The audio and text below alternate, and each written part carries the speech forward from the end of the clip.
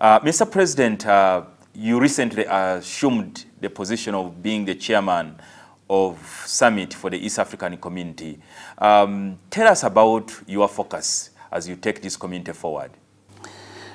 You know, now East African Community is like one family. Effort must be at the base. The base is peace and security. And they already made decisions about peace, security, and stability in East African Community.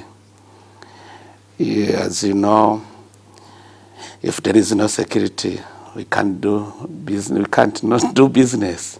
Also, to continue our way to create the common market, and also to go to the way to the Federation of East African Community. Yes, Mr. President, the region is currently facing insecurity, especially in the DRC by the rebels of M23.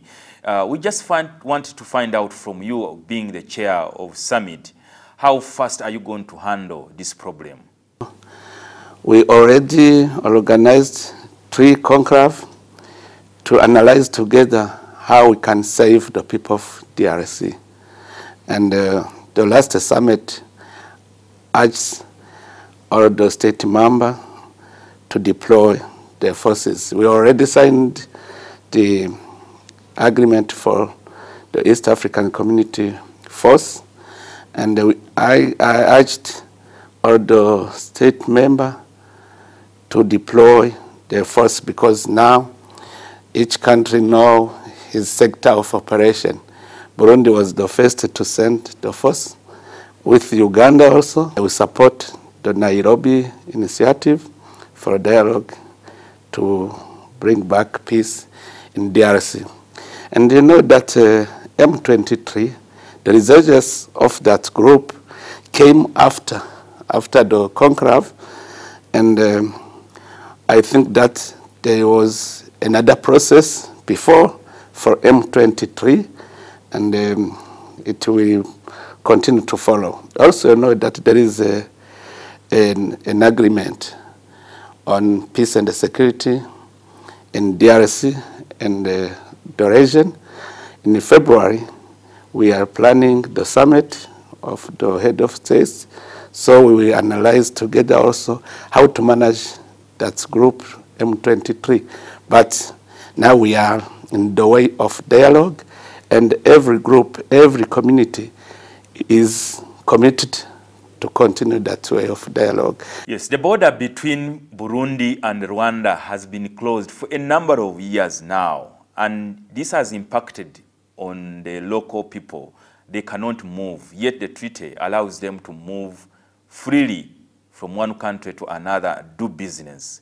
As a president of Burundi, how are you helping this process? So Burundi, as I said, will not be the part of problem.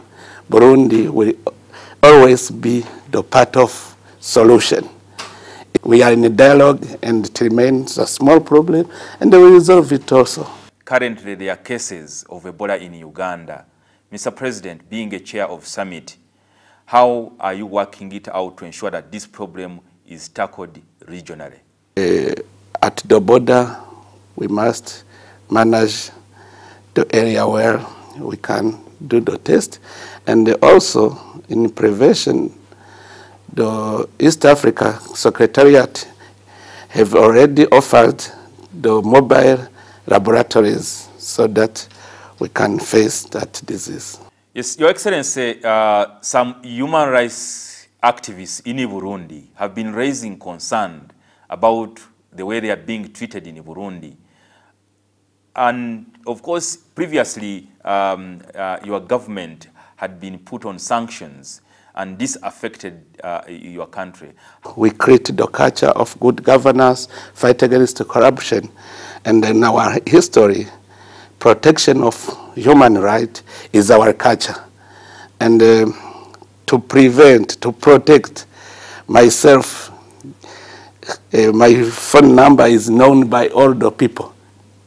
so that they can denounce everything. So I can tell you that now Burundi is a country good managed, and there is any problem, but there is some NGO who want to do business to tarnish the image of Burundi because of that history.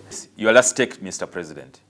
I wish each country, each member state, to be in peace, so that when we are stable is when the economy will grow. Thank you, Your Excellency, the President of Burundi, EvAriste Ndayishimiye. We are glad hosting you here at NTV. Thank you very much.